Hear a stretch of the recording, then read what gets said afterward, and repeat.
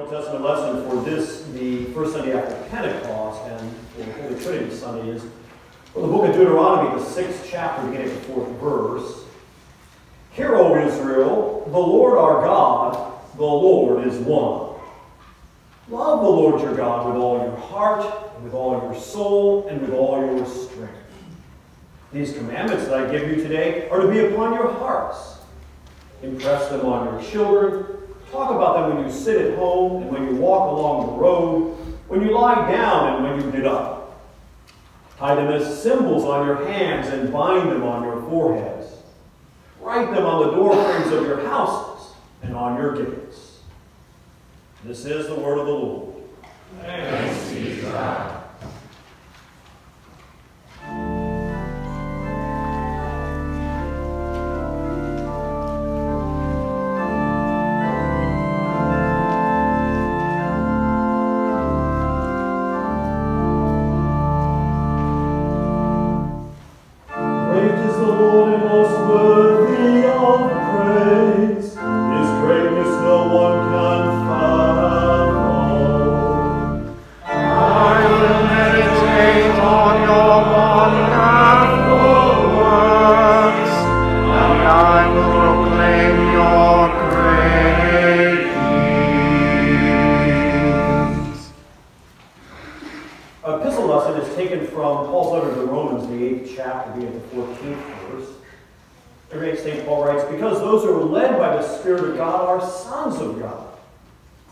Receive a spirit that makes you a slave again to fear. You receive the spirit of sonship. And by him we cry, Abba, Father. The Spirit himself testifies with our spirit that we are God's children. Now, if we are children, then we are heirs. Heirs of God and co-heirs with Christ, if indeed we share in his sufferings, in order that we may also share in his glory. This is the word of the Lord. Thanks be to God. We rise to the reading of the Holy Gospel. The Gospel lesson comes from John's Gospel, the 3rd chapter. Now there was a man of the Pharisees named Nicodemus, a member of the Jewish ruling council. He came to Jesus at night and said, Rabbi, we know you are a teacher who has come from God, for no one could perform the miraculous signs you are doing if God were not with him. In reply, Jesus declared, I tell you the truth, no one can see the kingdom of God unless he's born again. How can a man be born when he is old? Nicodemus asked. Surely he cannot enter a second time into his mother's womb to be born. And Jesus answered, I tell you the truth, no one can enter the kingdom of God unless he's born of water and the Spirit. Flesh gives birth to flesh, but the Spirit gives birth to spirit. You should not be surprised at my saying you must be born again. The wind blows wherever it pleases. You hear its sound, but you cannot tell where it comes from or where it's going. So it is with everyone born of the Spirit. How can this be? Nicodemus asked. You are Israel's teacher, said Jesus, and you do not understand these things? I tell you the truth, we speak of what we know, and we testify to what we have seen. But still you people do not accept our testimony. I have spoken to you of earthly things, and you do not believe. How then will you believe if I speak of heavenly things? No one has ever gone into heaven except the one who came from heaven, the Son of Man. Just as Moses lifted up the snake in the desert, so the Son of Man must be lifted up, that everyone who believes in him may have eternal life. For God so loved the world that he gave his one and only Son, that whoever believes in him shall not perish, but have eternal life. For God did not send his Son into the world to condemn the world, but to save the world through him. This is the word of the Lord. Thanks be to God.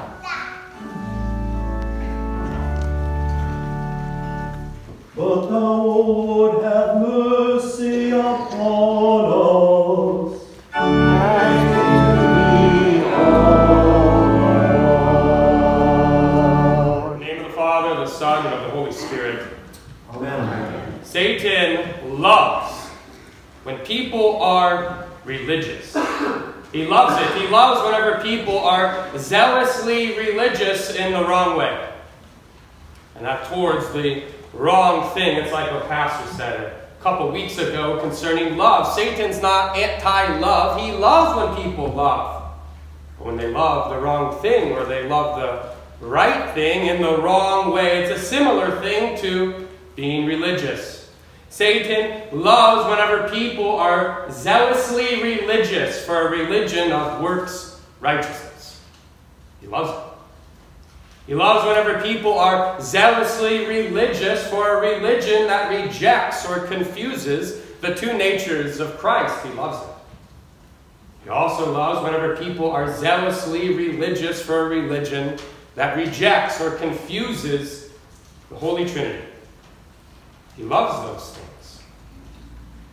And it's common. It's common not even in the time of the early church, as whenever the creeds were written, but even common today for religions, institutionalized sort of teachings to confuse, to reject, especially these two great mysteries of the faith that we just confessed a moment ago.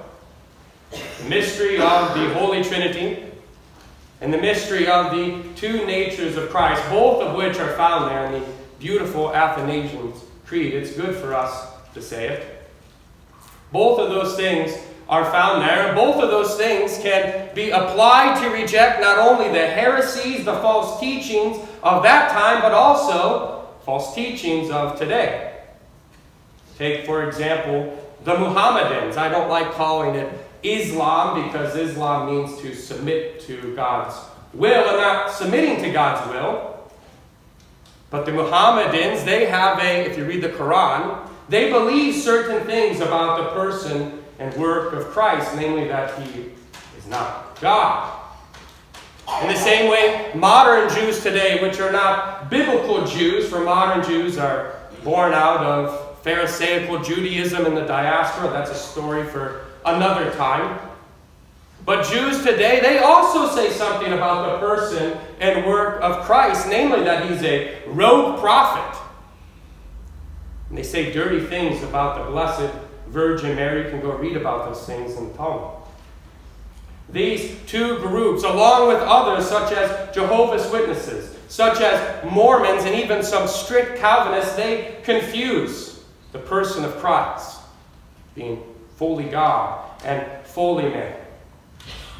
There are other groups today, it seems to be a common sort of mark of cults, to not only confuse the person of Christ, but also reject the divinity of the Holy Spirit. You also have groups that confuse the person and the work of the Father. We're going to talk about some of these things. We're going to talk about today this Holy Trinity, this mystery. Even though you cannot find the word, you hear this probably said sometimes by people that sort of are jabbing at you, that, well, the Trinity, that term, is not found in the Bible. It's true. Go online, do a word search, type in Trinity. You will not find it there, but it's a term that the church has used. It's a good term, we should keep it. A term that the church has used to describe this great mystery, this biblical reality. It's a term we use to confess this biblical reality, this reality that cannot be satisfied by empirical, reasonable, sort of scientific investigation. It must simply be confessed. And we must confess it. We must confess both the Trinity, this mystery, and also confess the mystery of Christ being fully God and fully man. We must confess thus, as we said, in order to be saved, lest we receive eternal damnation. So it behooves us today to contemplate, to meditate upon the Holy Trinity, to contemplate and meditate upon Christ's two natures, not only for some sort of intellectual exercise, but in order to derive not only faith and understanding of what we should confess about God, but also comfort. Comfort in who He is and what He has done for us. So in this Trinity, it is one God, one essence, yet three persons. It's been the same from eternity. And you can even see it in the Old Testament, even though you kind of see it dimly, it's there. This singularity yet plurality mystery of God, you can see it all the way back in Genesis. There in the beginning was God. The Spirit of God was hovering over the face of the deep. And the Word of God was present. And John says, of course, as we all know, the Word was in the beginning, the Word was with God, and the Word was God. All three persons there in the first few verses of the Bible. It's not only there in Genesis, but also in the creation account, especially the creation of man. God says, let us make man in our image. You can see the sort of singularity yet plurality mystery of God, and you can even see it in our Old Testament text today. Hear, O Israel, the Lord, our God, the Lord, is one. Now these things, like I said, they're kind of seen dimly in the Old Testament. They are revealed clearly in the New. Especially at Jesus' baptism. Remember, there was John the Baptist, the forerunner of the faith, there in the Jordan River. And here comes the Word in flesh, God incarnate to him to be baptized. And when he's in the River Jordan being baptized, what happens? The heavens are torn apart. The Holy Spirit descends upon him in the likeness of a dove. And the Father preaches concerning his Son in the waters, behold, my beloved Son, with whom I am well pleased. All three persons are there at the same time. So it's not as though God just wears different hat or mask at different times, appearing in different ways. It's not like how I am a husband and a father and a vicar. It's not like that. But rather, he is one God, yet three persons in this mystery. And it's seen, it's revealed to us clearly, especially in the baptism of our Lord, and also in the institution of Christian baptism. All the way at the end of Matthew, you had to memorize it at some point, or at least we confess it here on Catechetical Sundays in baptism. We confess it because our dear Lord said to baptize in the name of the Father, of the Son, and of the Holy Spirit. He repeats these prepositional phrases, testifying to them being co-equal and co-eternal. Now there's three persons. The first person of the Godhead is, of course, the Father. He is eternal, and from eternity he is begetting the Son. He does not create the Son. He begets him. What's the difference? Well, I can create pancakes. I do, they're delicious. I can create pancakes. I don't beget pancakes. I have begotten my daughters. What's the difference there? Well, pancakes are humans. They're not of my same nature. But the Father and the Son, they are of the same nature, both being God. So he has from eternity been begetting the Son and has begotten the Son in the womb of the Blessed Virgin Mary. And the Father, of course, is uncreated. He is uncreated, but he is God alone. He does not possess a human nature. Only the Son possesses a human nature. And for this reason, as we also say on Catechetical Sundays, the Father did not die for you, but the Son. For the Son only possesses this human nature. The Son, the second person of the Godhead, he is fully God and fully man. This is not to say 50% God and 50% man, but 100% and 100%. The mathematical computations doesn't work out. It's a mystery, him being fully God and fully man. That God, the second person of the Holy Trinity, has assumed a human nature in the womb of the Blessed Virgin Mary when he was conceived in her womb by the Holy Spirit. It's not as though Mary already had a baby in her womb. I know I don't have one. But it's not as though Mary had a baby in her womb that then God came down and sort of possessed this baby. No. And it's not as though God took a body from heaven and put it in the womb. No. He was conceived. Just like we confess. He was conceived there in her womb. And as a man, he took on the form of a servant. And he didn't, just as Paul says, he didn't consider equality with God to be something grasped. Why? Because he himself is God. He possesses that divine nature even in this form of a servant, even in his state of humiliation. And he asserts that he is God.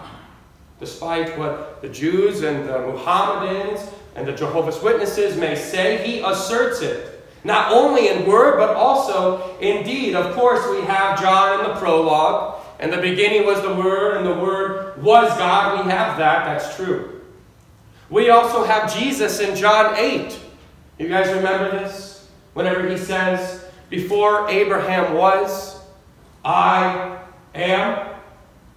And what did the Jews do? What did the Pharisees do? They picked up stones to stone him. Why? Because they knew he was blaspheming. They knew he was claiming to be Yahweh. Remember Moses? Moses in the burning bush. Who should I say sent me? Say, I am sent you. Jesus was claiming, he was asserting in his word to be God, and he does elsewhere.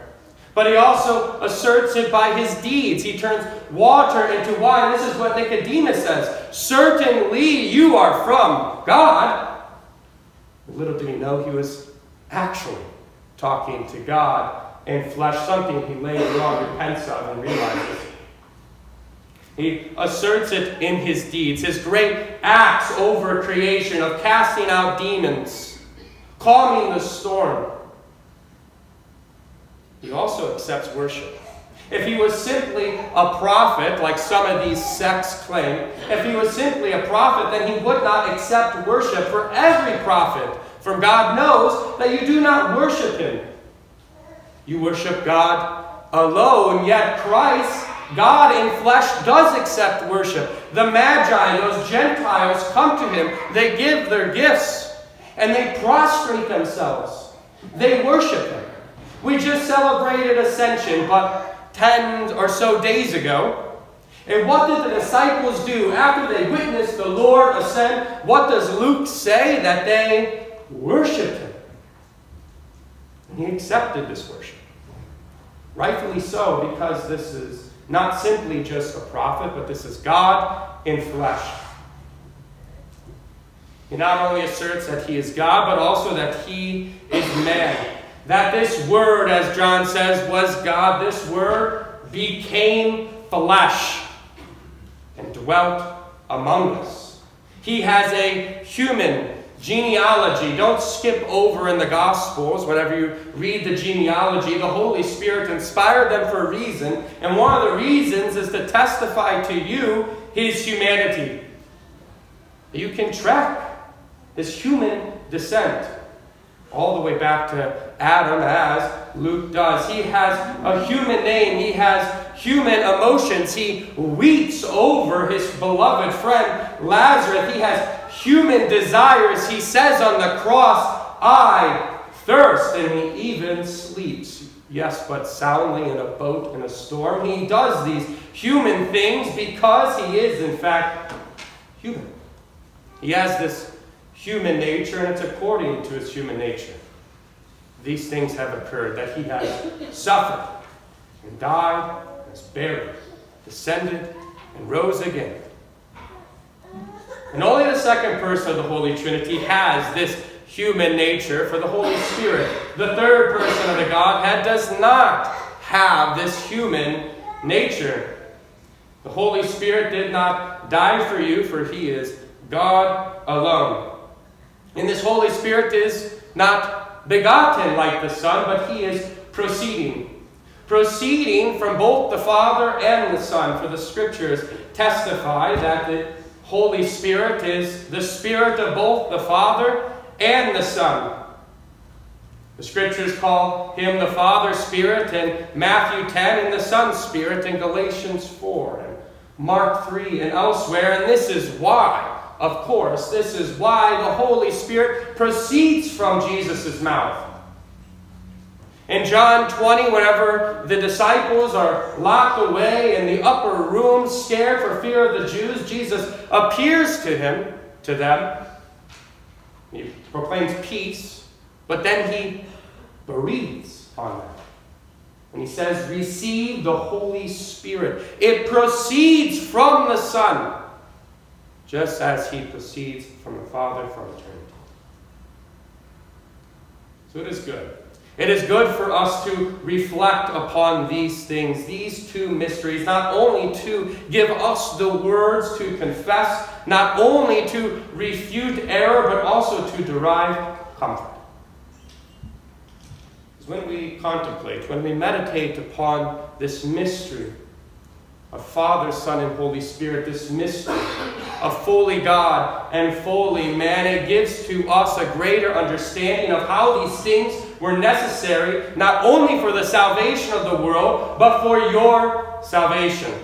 That when you look at God sending forth his Son to take on our human flesh, as the Father offers up his Son in love, and the Son willingly offers himself for love, out of love for his Father, out of love for the world, out of love for you.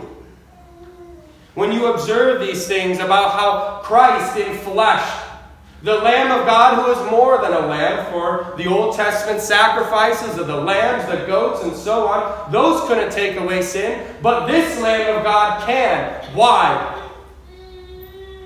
Because he's God. He's God in flesh. And it is for this reason, as being perfectly man, he himself is without blemish. He is without blemish, and therefore he can fulfill the law. The law's strict demands. He can appease the righteous wrath of God. Only he, only the second person of the Holy Trinity, assumed with this human nature, only he could fulfill the law's demands. Only he could appease this wrath in your place as your substitute.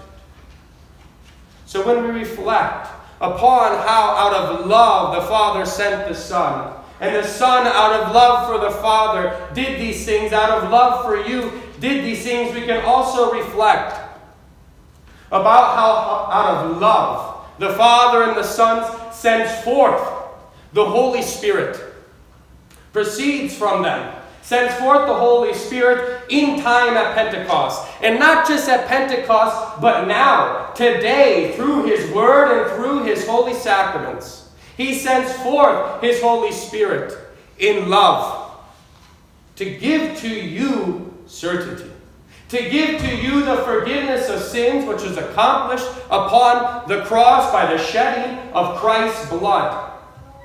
For where there is the forgiveness of sins, there is life and salvation. He delivers these things to you. He also delivers to you in love this gift of sonship, as Paul was talking about in our epistle. He gives to us this gift of sonship. How? How does he give us this gift of sonship? It is in the waters of holy baptism, where we are made anew. We are made a new creation. It's a lavish washing of the Holy Spirit. And this is what Nicodemus couldn't understand. It's what Jesus was teaching Nicodemus, this regeneration, this becoming anew in the waters of holy baptism. And in holy baptism, you are made a son. You are made a child of the Heavenly Father. Why? Because in holy baptism, you are baptized into Christ. It's like a GPS location sort of thing. Where are you, beloved Christian? You are in Christ. You are in the second person of the Holy Trinity. And being joined to Christ, being able to call him your brother, you can call upon your Heavenly Father. That you have not only an earthly Father, but you have a heavenly Father to whom you can petition, to whom you can ask, to whom you can pray to. You have a brother. You have a brother, Christ, who is the great high priest, who continues to sit at the right hand of the Father, ruling all things for the sake of his church, ruling all things for the sake of you, as he continues to pray for you, as he continues to petition his Father concerning you. So if you ever wonder, what is God concerned with? What is he thinking about now? The answer is you. As he continues to pray for you. And you can look to your brother. You can look to your brother Christ and see how he suffered. You can see how he suffered, and therefore you can take heart. That your high priest, yes, he is King of kings and Lords of lords, but he's not uninterested. He's not disconnected. He understands what it means to suffer. For he suffered. He suffered to win for us salvation, so he can sympathize. He knows how to comfort us. He knows how to strengthen us, and he does.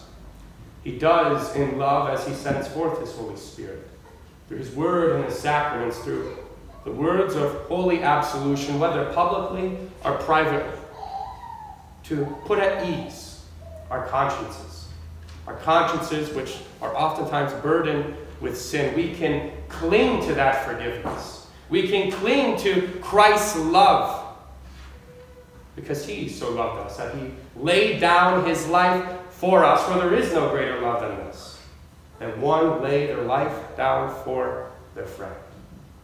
In the name of the Father, the Son, and of the Holy Spirit. Amen.